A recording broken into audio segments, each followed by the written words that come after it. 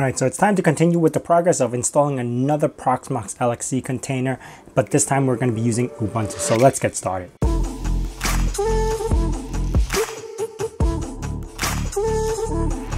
Alright, so this time we're going to take a little bit of a different approach because I'm going to be able to connect this LXC container to my NAS, which we didn't do with our file browser, but if you want to, you can do this method as well. And also we're going to be using Ubuntu. So to begin, we're going to create a CT. And we're gonna uncheck the unprivileged container. We're gonna name this bin book because that's the service I wanna run. LXC, give it a password. Next, template, I'm gonna run Ubuntu 22. 8 gigs of RAM is fine.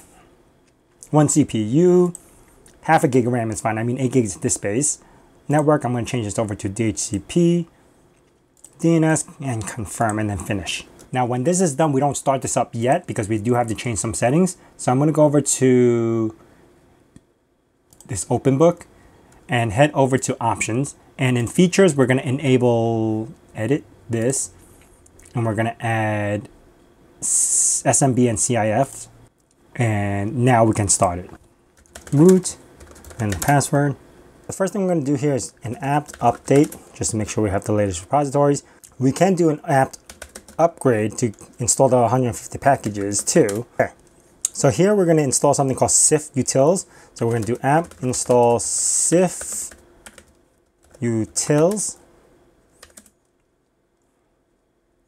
We're going to clear that screen. And now we're going to make a new file in the etc directory, and we're going to call this .smb_creds, which is my Samba credentials. And you need user name equals, and then the username, password, which is also your password, and domain, which is usually workgroup. So you need these three identifiers inside this file. And once you're done with that, we're gonna head into fs tab. So we're gonna nano into etc fs tab.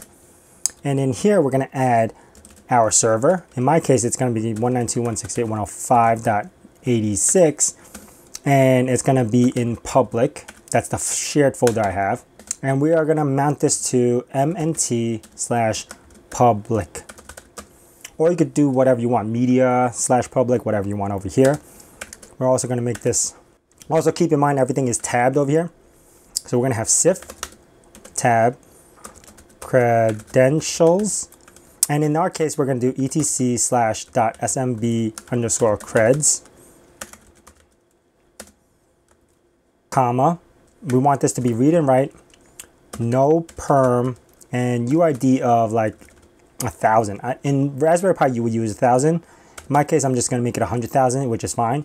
Tab is 0, then tab again is 0, and then now we have our mount ready. We hit Control L to clear the screen, and we're going to make dir mnt public. And now we could do mount-a. And if there's no errors, that means now I could list my structure in mount and public, and then I have my NAS in here. You can see I have apps, books, downloads, files, YouTube, stuff like that. So now we got our NAS mounted to our LXC. And next we have to download open books. Now this is the GitHub. If you're interested in using this, helps you download books from IRC networks, which is irchighway.net. And what I'm going to do right here is actually download the release because it has to be compiled. And I'm going to download this Linux version. Right click, copy link, and I'm going to do a wget and grab this file. There you go, chmod, make it executable, open books, and then now it should be green.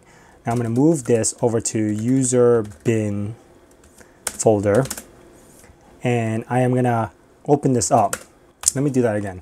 Now the reason why I'm opening this up because there's a lot of parameters we got to put in, especially for the name of the user that you're going to use, the port, the directory where you want to save everything. So we're going to have to type this all out. So what I'm going to do is just open a textbook, and I'm going to make a new file here, and we're just going to do user bin open books_Linux. And the first thing we're going to do is dir. So we're going to do /mnt/public/books because that's where I want to save all my books. Name, we could make this up. So we're some_users, user with a couple of R's. Port, I'm going to run this on port 8080. And that is about it. Now, if you want to test this, you could just grab this, copy, and we're going to paste this over here just to see if it runs. And there you go, localhost 8080. I don't even know what the IP address is on this. IPA 237. So we're going to run that again. We're going to do 192.168.105.237, and we made it port 8080. And there we go. We have our open books. And once you hit search, it should be able to search through that IRC for books. And you can see it's connected. All right, so now that I know it works, I don't want to run every time when I have to boot up this machine. I want to be built as a service. So what I'm gonna do now is I'm gonna make, since I need it as a script, I'm gonna nano open book.sh, crunch bang, bin bash, and I'm going to paste that command that I ran over there because these parameters will screw up sometimes with the services. So I'd rather just run this as a script. So I'm going to hit yes to save this, chmod, make this executable. There you go. And now we're going to nano into etc systemd system, and we're going to name this open book.service. And since I actually have a template, github.com/Novaspirit. I have a little repository called Linux systemd, and I ran this before for our file server. I'm just going to copy this, and we're not going to use everything that's on here, but it gives you like a good starting point. I'm going to paste this on here and start renaming stuff. And this one is called Open Books Working Directory. Okay. Execute start. This one will be, I think it's just, user bin bash /root/ openbook.sh. What makes this fail is you need this particular command, which is called environment. I'll show you what happens if I don't run it with environment.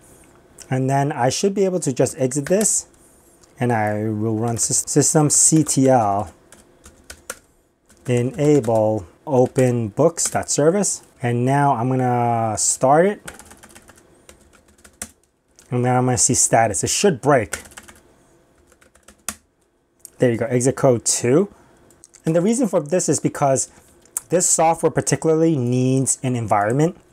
It needs to know what your home directory is. So I'm gonna go back into this, kill the restart on failure part. I don't really need it. Kill timeout stop, I don't need that either. Syslog identifier, I'm going to change this to open books and remain after exit equals true. And this is the important bit, which is environment equals quote home equals /root, because that's our home directory. And then it's going to be root. And then now we should be able to exit this, enable the service again. I'm going to restart the service because it's already started.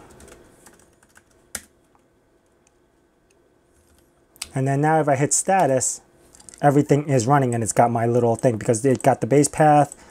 It got all this other stuff that I need. And if I was to test this again, I'm going to hit F5.